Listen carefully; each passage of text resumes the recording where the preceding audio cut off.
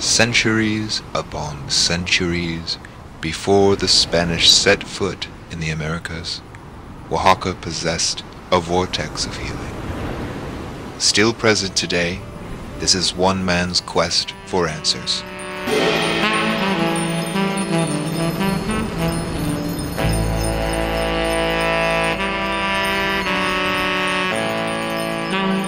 Donde Los Terremotos, where the earthquakes.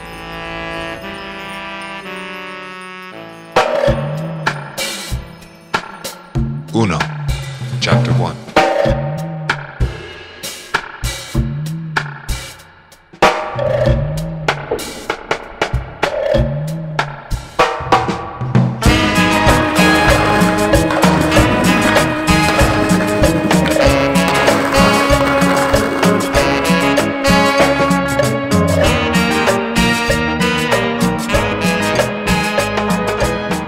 It is said that the earthquakes in the metropolis of Oaxaca because the gods are trying to take back what nature owns.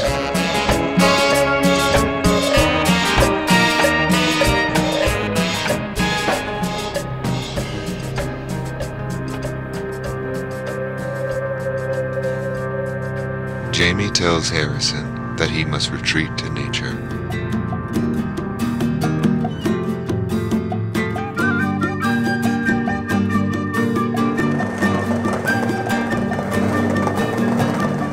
Follow the path from the city into the mountains, for it is said the mountains are holy and the mountains are safe.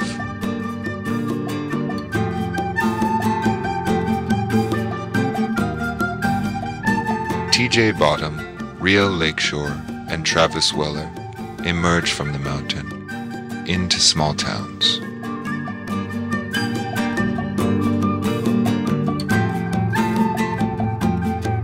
The runners tell Harrison they have seen water flowing from a rock face. Harrison is on his journey in the land of hongos. The hongos are the mushrooms that are said to cleanse the spirit. It has led him deep into the woods. He builds a fire to keep himself warm. Within the smoke, he sees a vision. A vision he must follow.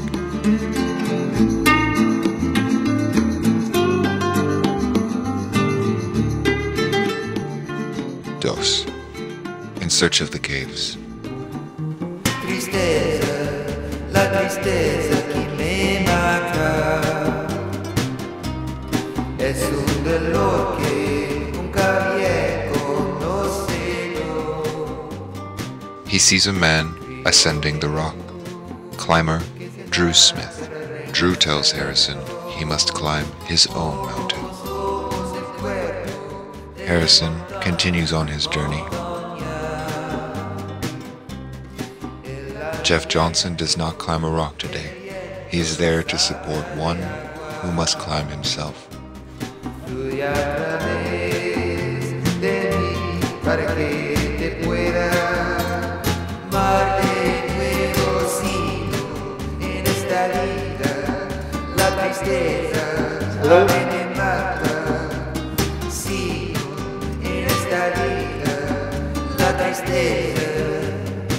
Harrison spots a troubadour on the roadside, musician Matt Costa. He offers a ride in exchange for a tune. Flores mortal en los Donde Terremotos.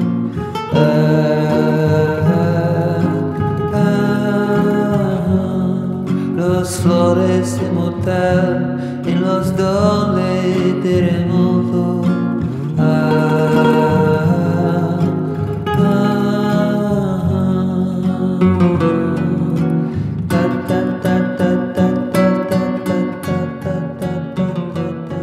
Drew has a lead on where the caves exist. From the summit of the rock, he has seen an opening where the fog arose.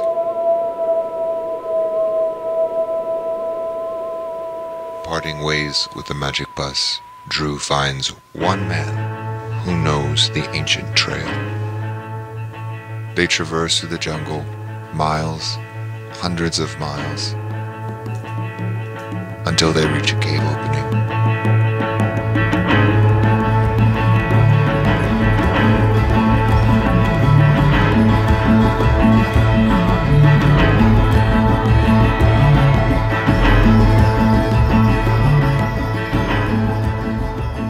Trace, the Cave of Offerings.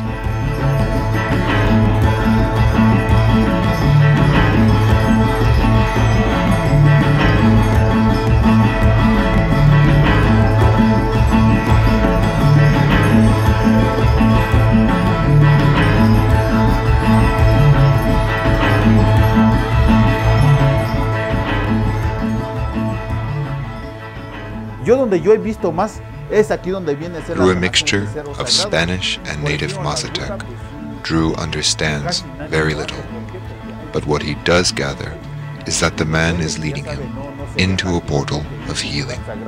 Es como ese cerro sagrado, nomás está casa de nuestra abuelita y el cerro sagrado donde se puede hacer una sanación. Es lo que... 4. The altar.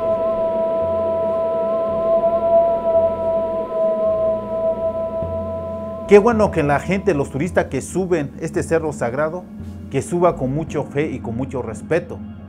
Y ha dejado una ofrendita, una veladora o cacao allá arriba, es la ofrenda que se le hace el chicón tocoso o fruta. Cuando alguien tiene fe y respeto, aquí se va a sanar, se va a curar. Though their paths differ, Harrison reconvenes with Drew and the runners on the sacred mountain.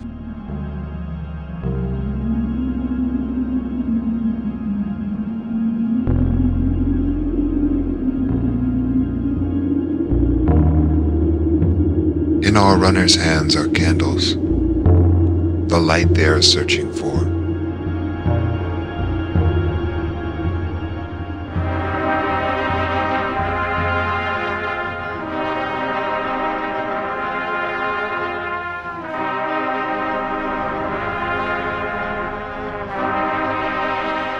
Pero si el enfermo no tiene fe, no tiene respeto a él mismo, no se va a sanar.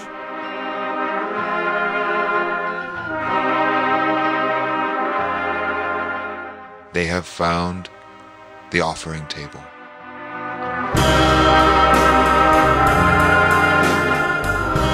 Tears well up in their eyes as they look over the valley. Tears as rain oxidized on Spanish statues. Where the man meets the mountain is the breath of some unknown god.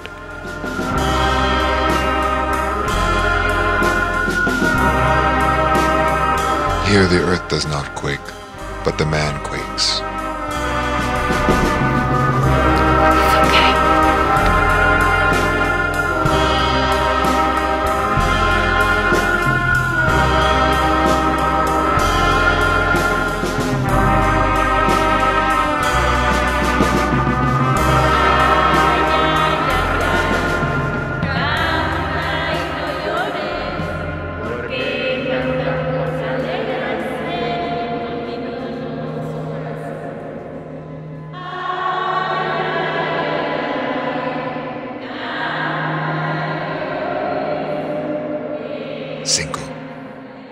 One must descend from his own mountain.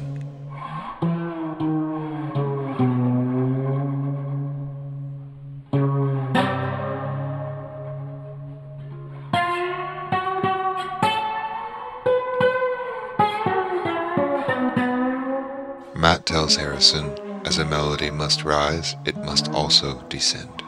So Harrison makes his way towards the sea. It is not the sun who is in darkness, but man who exists in the shadows. Harrison is not the first to visit the sacred mountain. Others are in the midst of their own transformation. And thus, Nate, Parker, Ivah, and finally Harrison rise from the tide in the eternal dawn.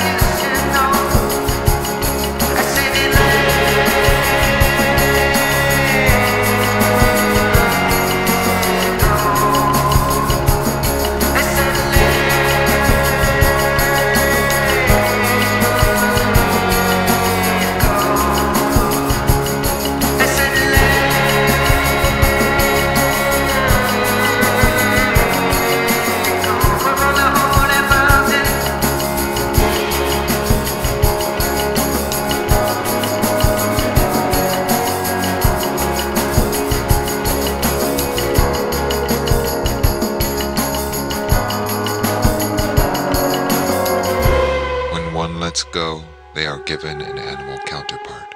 The bird spreads its wings. The horse, with its untamed power and strength, can go where roads end. The animal self is woven deep in the tapestry.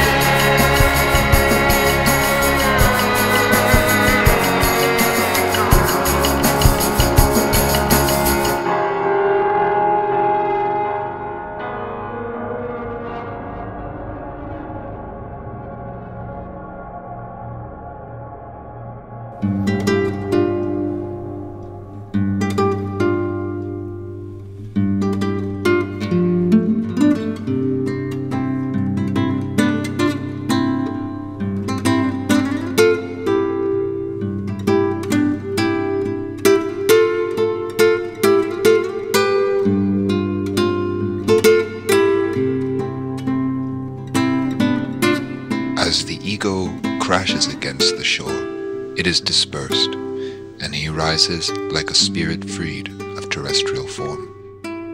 It is here our journey concludes in Donde Los Terremotos. Flores inmortal en los dondes terremotos.